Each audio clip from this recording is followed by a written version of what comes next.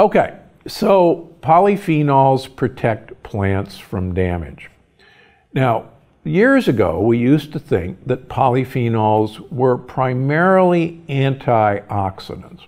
And for years and years and years, we measured the polyphenol content by what was called an ORAC rating, O-R-A-C. That's the oxygen radical absorbing capacity. And it looked at whether these compounds could actually absorb free radicals. And for years and years and years, this was the standard by which we judged polyphenol content. Unfortunately, it turns out that these compounds, when we swallow them, are not doing that at all. And so if you hear people say that the reason to get polyphenols into your diet is that they are antioxidants, number one, don't believe them. And number two, that's not how they work. And I'm really excited when you see my new book. You'll actually see exactly the power of polyphenols. And it has nothing to do with their ability to absorb free radicals or as antioxidants. But their power is actually far more important. And one of the most recent findings is that polyphenols are actually prebiotics. In other words, if you remember, prebiotics are what your friendly bacteria, the probiotics, like to eat.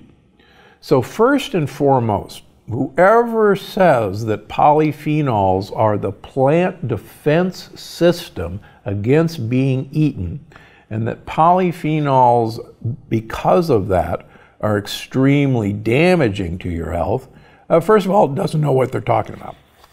Number two, that's not how polyphenols work for the plant, and they're not a defense system of the plant. That's what lectins are for, that's what phytates are for, not polyphenols. The second thing is, people who say polyphenols are bad for you actually don't realize that polyphenols feed friendly bacteria. And there's a host of evidence that you'll see in my upcoming book about the incredible benefit of polyphenols in actually changing the gut microbiome for the better. Our listeners who don't know about vitamin D and the prostate, can you tell us what you talk about in the book?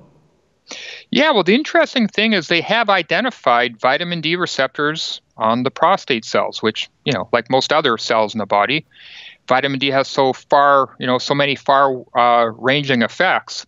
So they have shown in studies that men that are vitamin D deficient are more likely to have BPH or prostate enlargement. Now, we've known for a long time, as with other cancers, men who are vitamin D deficient are more likely to get prostate cancer. There's many reasons for this. Vitamin D helps to control inflammation. Vitamin D is directly involved in cell division, cell replication.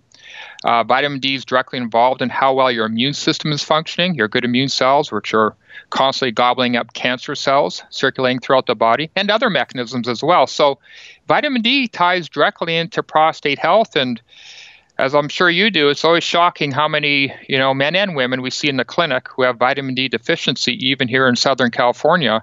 It's just very, very common, and of course, more common in other areas. And they have done studies in men who have enlarged prostate.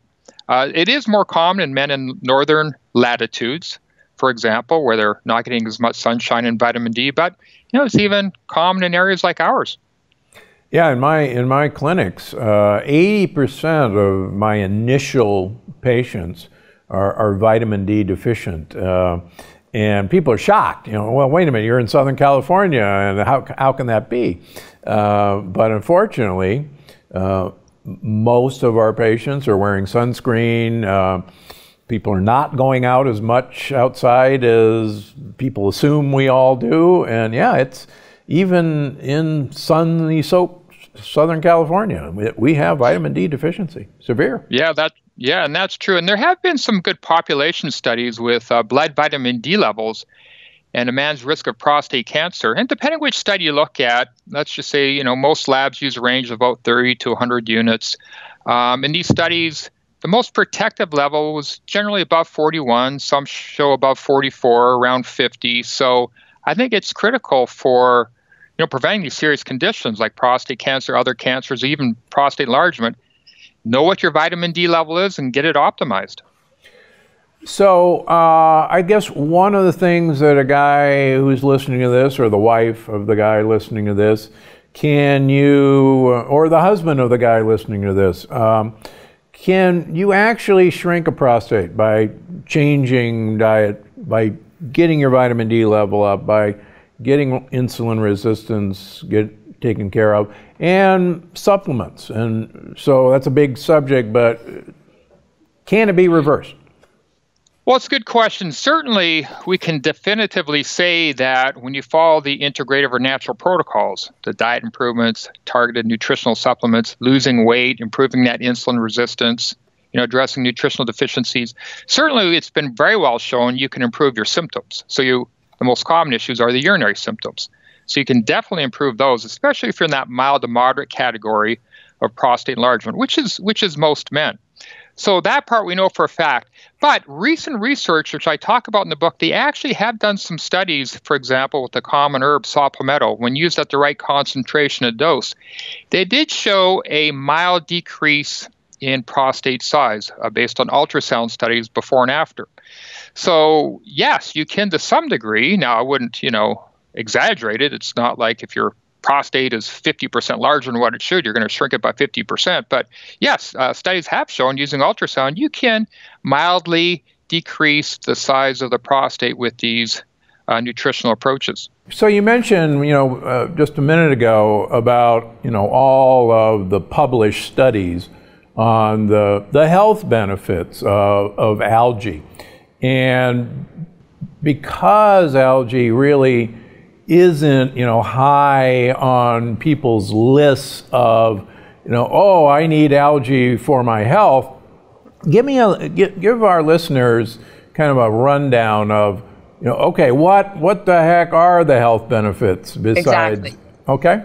Sure. So as I mentioned, there's two algae. The first one we're going to talk about is spirulina. It's considered a blue-green algae because it has two pigments in it. A blue one called phycocyanin and a green one which is called chlorophyll, which most people know about. So what is spirulina known for? It's known for satisfying your hunger and giving you energy mentally and physically. How does it do that? Spirulina has the highest concentration of protein in the world. Ours is 64% protein. That's just to compare with animal protein. That's about 3 times the amount of protein is found in animal protein. And that's why the United Nations actually endorses it as the world answer to world hunger, because of this high protein.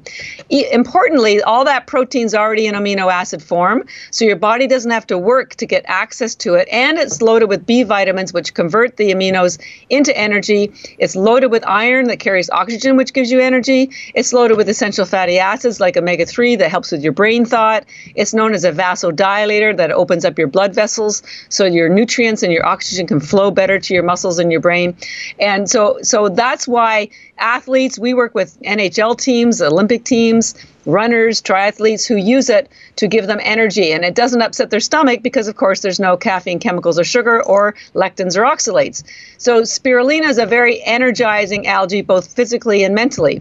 But I know we're going to talk a little bit about intermittent fasting. The other great thing about spirulina is because it's so rich in protein and essential fatty acids, it satisfies your hunger. And there are no carbs. So it's great for intermittent fasting, or if you're on a keto diet, because it does not decrease your ketones or increase your glucose. And this has been studied and documented. So a lot of people use it for intermittent fasting. You might have 4 or 5 or 5 or 10 tablets in the morning. It doesn't break your fast at all, but you're not hungry, you're not tired, and it gives you all the nutritional value that you need anyways, so that you can eliminate a lot of those fake supplements you might be taking. By the way, there's only 1 calorie per tablet.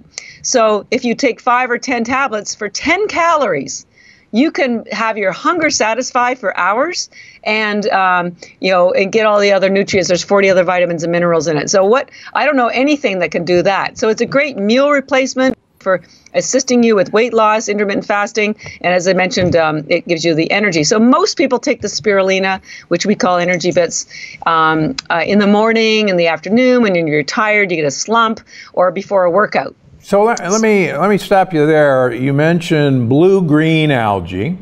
And on the internet, you look up blue-green algae and you see these sites that say, oh my gosh, blue-green algae is lethal and don't come near it and it'll kill you. What say you? Well, that's why at the very beginning I pointed out that algae grows everywhere. And if it comes from the ocean or the lakes or the streams or your swimming pool, it's toxic. So yes, the blue-green algae in your ocean and is going to be toxic because it's it's wild in the environment.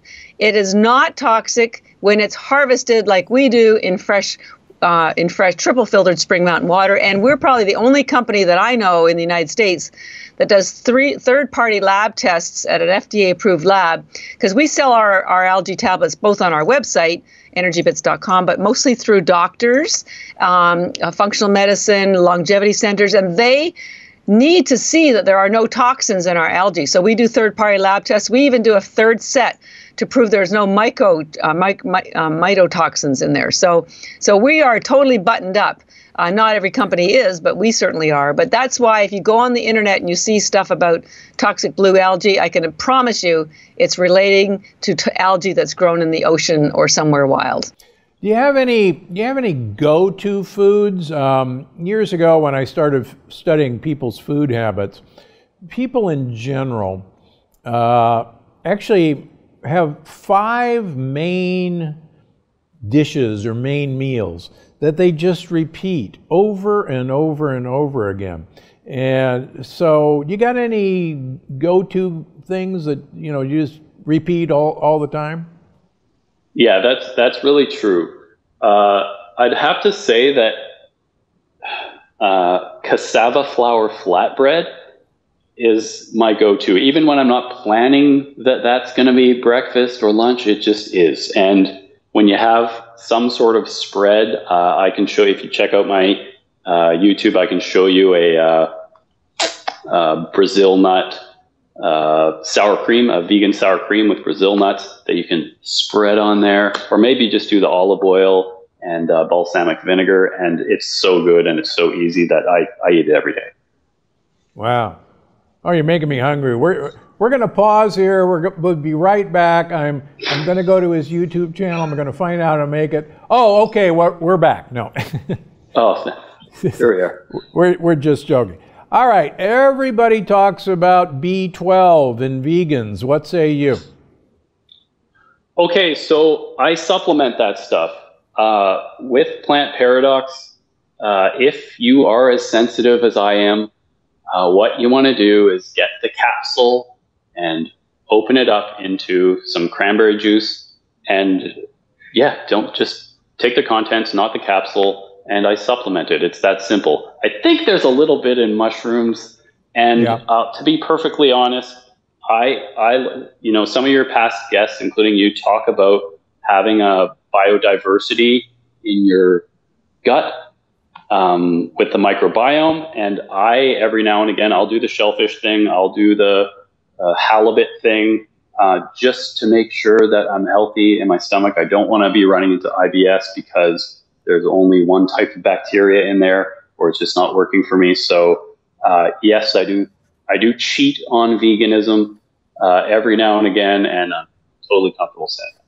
Before you go, I just wanted to remind you that you can find the show on iTunes, Google Play, Stitcher, or wherever you get your podcasts.